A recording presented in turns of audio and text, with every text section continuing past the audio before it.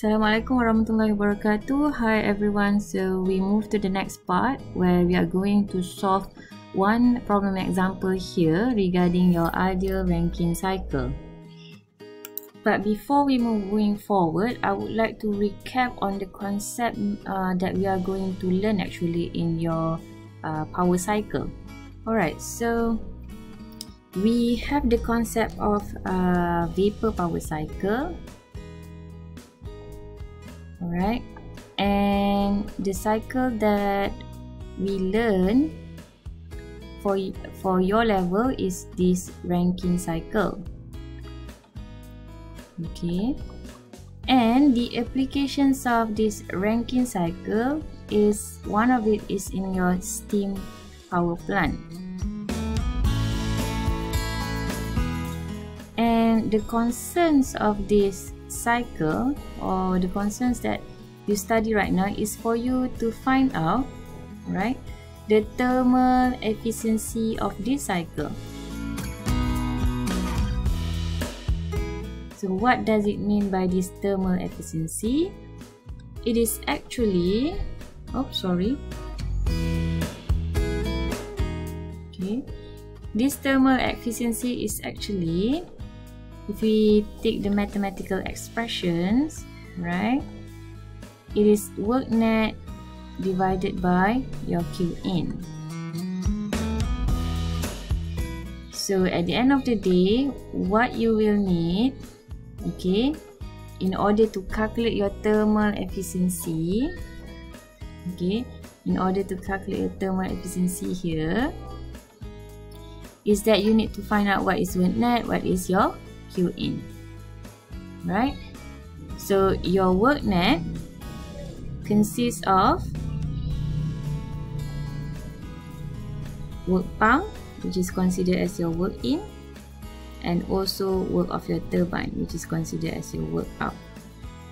And the other one that you will need is your Q in, which is actually your Q of your boiler, where you burn your fuel in order to get the steam.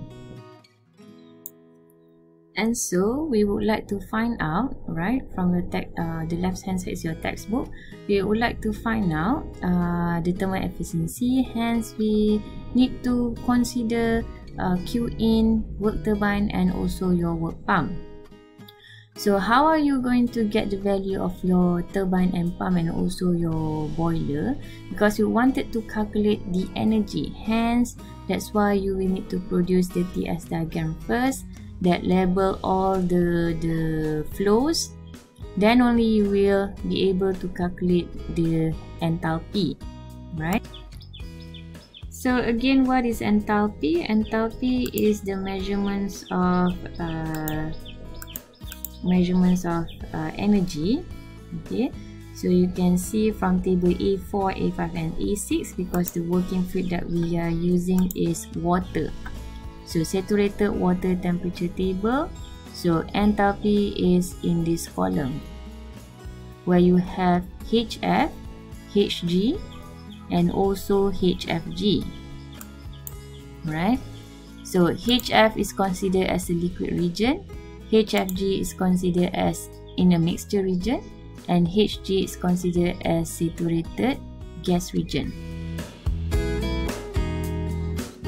So let's have a look at this problem over here. This is a problem that occur in steam power plant, okay, where it produces a 210 megawatt.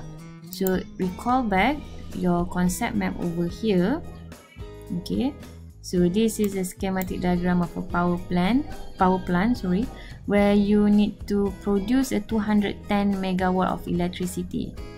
So the steam should be able to turn your turbine to have that 210 megawatt. So basically you already know your work of your turbine in the questions, right? However, you will need to look for the quality of the steam at the turbine exit. What does it mean by the quality of the steam at the turbine exit? So you can see from your textbook, right, chapter 10 on Rankine cycle, where you have this TS diagram over here, okay, the quality of the steam at the turbine exit is actually in state 4, right? So you have the turbine exit, okay, so you have steam at high pressure and high temperature, so it's going to turn your turbine, and when it expands inside your turbine, it's going to have a pressure drop and temperature drop. So some of the steam, which is in a gas form, are going to be in a mixture region where you have a combination of steam and also some of water droplet. So we wanted to figure out how much of the steam has already turned into some of the water. To understand better what was going on in your boiler, right? So this is the water coming in, so this is what happening inside your boiler. You are going to have some heat, right, and steam will be produced. So the steam will goes into this piping and it will turn your turbine. So as you can see from this YouTube video, you will see that the steam is coming into your turbine and your turbine blade will turn your shaft. So that is how the 210 megawatt is produced from your questions over here. Okay, so the task given, you need to find how much the quality of the steam, right, that flowing through and now is going back into the system. Okay, this is a good video, you should watch this video, right?